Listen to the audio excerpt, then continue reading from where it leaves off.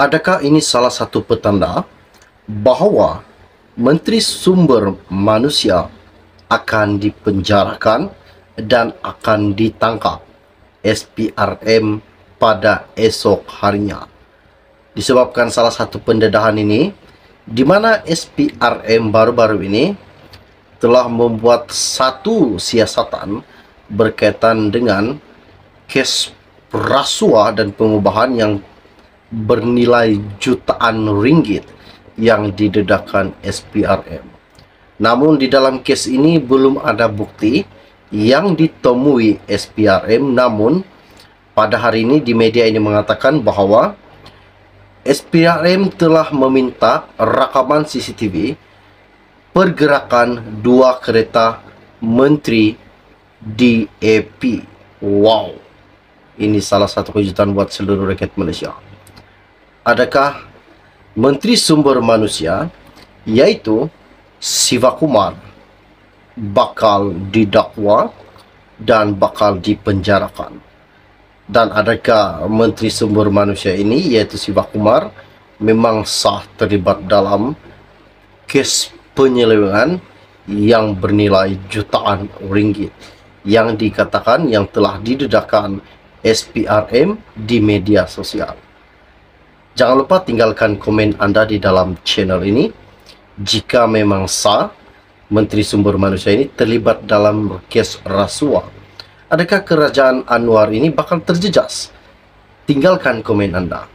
Okey, baiklah, sebelum saya meneruskan isu yang menggempar ini, mohon kiranya pertimbangkan, tolong tekan butang subscribe dan sharekan video ini. Jangan lupa tekan juga pada butang lonceng supaya anda sentiasa mengikuti perkembangan terkini di dalam channel ini. Terima kasih semua. Lebih kurang 15 menit yang lepas, saya ambil daripada agenda daily. Ianya berkata, rasuah SPRM minta rakaman CCTV pergerakan dua kereta menteri DAP. Suruhanjaya Pencegahan Rasuah Malaysia SPRM telah meminta rakaman pengawasan CCTV sebuah kondominium yang melibatkan 3 kereta termasuk 2 milik Menteri Sumber Manusia, iaitu Kerajaan Pakatan Harapan Barisan Nasional, iaitu Kerajaan Kawin, yang bernama Sivakumar. Satu sumber yang dipetik baru-baru ini di Malaysia kini melaporkan berkata, SPRM menjadikan 3 kenderaan itu sebagai keutamaan dalam siasatannya terhadap dakwaan penyelewengan yang melibatkan kota pengambilan pekerja asing. Portal berkenaan difahamkan tindakan itu adalah sebahagian daripada dakwaan rasuah yang dikatakan bernilai 97 juta melibatkan 2 pegawai kanan menteri tersebut. SPRM telah meminta rakaman CCTV dari 6 hingga 7 Mac 2023 serta pada 7 dan 8 April 2023 menunjukkan 3 kenderaan iaitu Mercedes, Proton Perdana dan Mitsubishi, kata sumber kepada agenda daily. Laporan itu menyatakan bahawa kenderaan Mercedes dan Mitsubishi itu didaftar di atas nama Menteri Sumber Manusia iaitu Sivakumar. Pada minggu lalu, SPRM menangkap 2 pegawai kanan Sivakumar kerana disyaki terbabit dalam kes rasuah melibatkan kota pekerja asing. Terdahulu, utusan melaporkan bahawa SPRM masih meneruskan pencarian wang berjuta-juta ringgit yang didakwa melibatkan pegawai kanan Menteri Sumber melalui orang tengahnya. Laporan itu turut mengesahkan bahawa SPRM tidak sebarang bukti ketika menggeledah rumah dan pejabat menteri tersebut. Difahamkan juga tiada rampasan yang dibuat kerana SPRM tidak menemui sebarang bukti yang diperlukan. Ini sangat mengejutkan buat seluruh rakyat Malaysia. Di manakah sejumlah uang jutaan ringgit yang dikatakan SPRM di dalam media ini bahwa Menteri Sumber Manusia telah menyembunyikan. Dan sebelum-sebelum ini saya ada mengatakan di dalam channel saya ini bahwa SPRM sendiri yang mengatakan kemungkinan besar uang tersebut telah disembunyikan di tempat lain ataupun telah diguna habiskan kesemuanya. Ini sangat mengejutkan lagi buat seluruh rakyat Malaysia.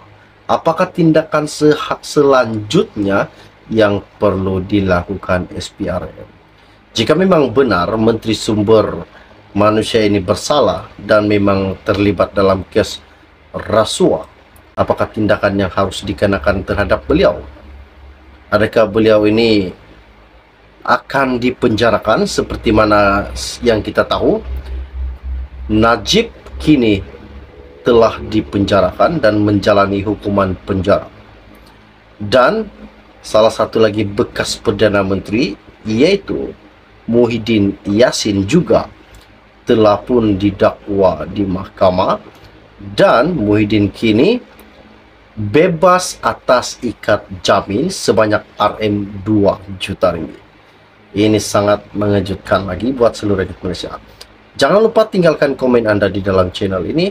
Apakah sepatutnya yang harus dilakukan SPRM berkaitan dengan isu-isu yang tular di dalam media ini bahwa Menteri Sumber Manusia ini telah menyembunyikan ataupun telah mengguna habiskan kesemua jutaan ringgit yang dikatakan SPRM.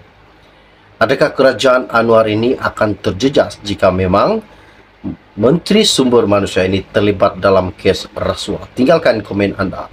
Oke, baiklah, setakat itu share info ringkas dari saya untuk Anda.